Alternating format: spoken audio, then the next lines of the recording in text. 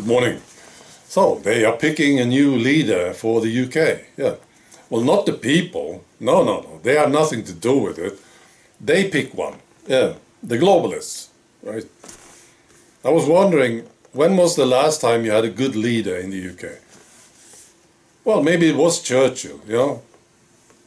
Churchill was great. That's what I think. Yeah. Maybe it was Theresa May. Or Tony Blair, you know. I was disappointed with Boris Johnson. I thought it would be good. Because, what I understand, he was popular when he was the mayor of London. People liked him. I think they got to him, you see. Yeah, I'm talking about the globalists. Now, they shouldn't care about the people. You know, these new leaders, they shouldn't care what the people think. They should only care about what the globalists think. Yeah. That's the ticket to success, to a career. Yeah. And now I'm worried about this, you see, because now this is what I hear. They have 4 candidates to become the new PM. And one of them is this black lady. Her name is Kemi Badenoch. And they need to work on her. Yeah, because she's been saying some strange things. Yeah, like this.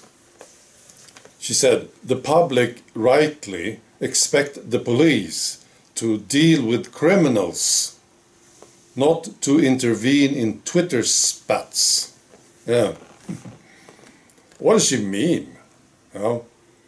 She means that the police, they shouldn't be arresting people for what they say on Twitter. You know? This doesn't sound good. They need to work on this lady. I think, you know, maybe she's making this mistake now. She considers what the people might think of her. She shouldn't. No. She should just care about what the globalists think. Yeah. Yeah. They have to do some work on this lady. I think so. I also want to talk about food. There's this company called Aspire.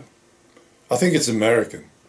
And they produce crickets, right, for food. And they have a plant in Texas. And now they completed construction of this huge plant, the world's biggest for the production of crickets. That's right. And where do you think this plant is now located? It's in Ontario, in Canada. Yeah. Where else? And apparently the government invested in this plant. So well, listen to this. Every year they produce 9,000 metric tons of crickets. Every year. That's a lot of crickets. Just imagine this. 9,000 tons of crickets. And where does these crickets end up? Well, it's in the food, of course.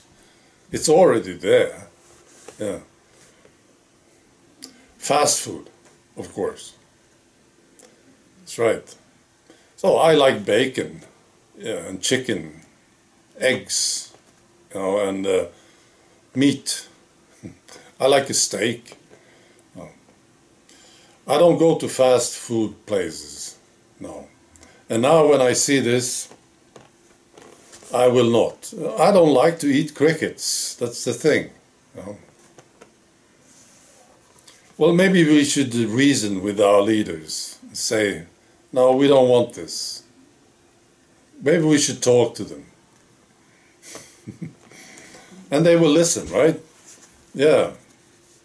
That's what they have been doing for the last decades. They just listen to the people. And they think, well, they don't like this, so we should just skip it. No, no, it doesn't work like this anymore. Maybe it did in the past. But they don't listen to people. They don't listen to you or me. No. They just want you to agree and comply with everything. And if you disagree, they will consider putting you in jail. Yes. Right. Now I was talking about how many people are born in Sweden. some time ago, and it's a disaster. The last quarter is a disaster here in Sweden. Number of live births just crashed during the last quarter. And I know that we have a similar situation in Germany and Hungary and some other countries. A viewer sent me this. This is from Canada. And this person said that it's very hard to get the information for the total of Canada. But this is what he got from BC, British Columbia, this big region in Canada. So this is what it looks like. I printed it out. Let's see if you can see it. Right. So these are the last months compared to the average. Yeah. It looks very similar to the Swedish one. Yeah. Now, this is of course a situation, and we need to deal with it somehow. How do you deal with this stuff? I don't know. Well, we are a problem. Yes, we are. It would be very much easier if we all drank the tea. All of us drank the tea. It's sort of not fair that we didn't drink it. No. No. It's because we are becoming different. I think so. We are becoming a different kind of race now. We who didn't drink the tea. And it's not fair. It's not equal. You know? And that's another good reason for them to hate us. You know? Yeah. We don't show the solidarity to all the others. We should all be equal. All should drink the tea. Of course. Well, this is what they want. I will not. I will never drink it. Never. All right. Be good.